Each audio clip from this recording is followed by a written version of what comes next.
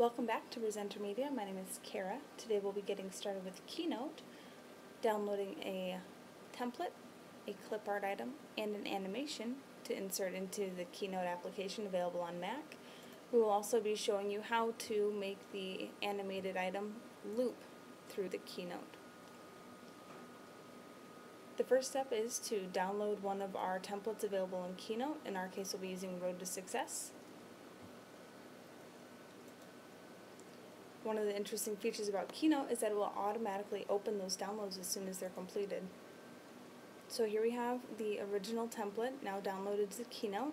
We're going to go ahead and play through just to make sure that the animations are appearing appropriately for the template.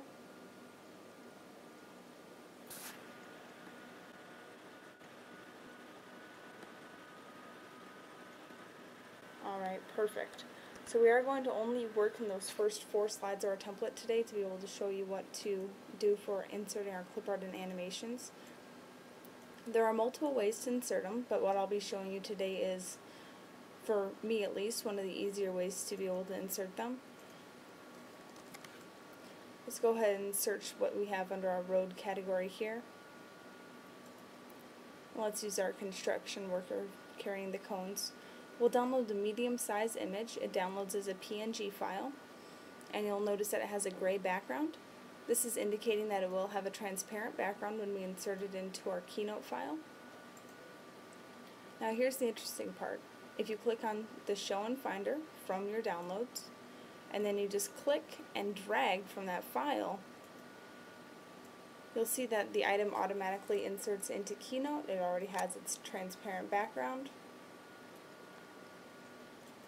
And now we have our clip art inserted into this particular slide.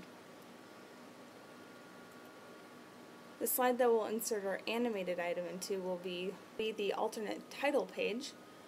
So we'll go back to our website now, and in this case we're going to use one of our animated items that actually work with our road theme as well. Let's go ahead and grab our success that's hanging around. For Keynote, make sure that you download the QuickTime file. If you mouse over the question mark next to the word QuickTime, it does say that this is the best quality for Keynote. And then you want the clear background. If you want to have a different color background, that's perfectly alright. But for us, we'll be using clear just to be able to show how to insert a transparent animation. So here we have our preview. Make sure that it is playing appropriately. Now that he's been downloaded, it'll be right there in our downloads hanging around. We're going to open that in the Finder, and we're going to repeat the same process as what we did for the clip art. Click and drag, and there he is. Now something that you do want to keep in mind is that this is only set to have one loop.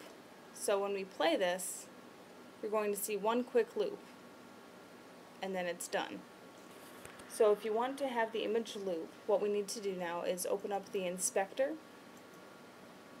The inspector for QuickTime is going to be the very last option out of all of the panes. And then you have your repeat. Click on loop. This will make the image repeat. So there we go, we have it playing multiple times. And now let's go ahead and play our presentation one more time to make sure that everything is working appropriately.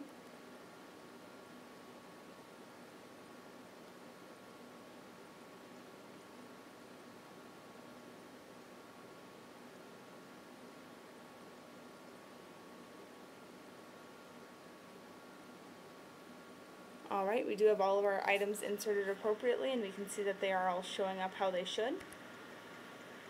If you have any additional questions about Keynote, feel free to email us through our website, support@presentermedia.com. Again, my name is Kara, and this has been Getting Started with Keynote. Thanks for watching.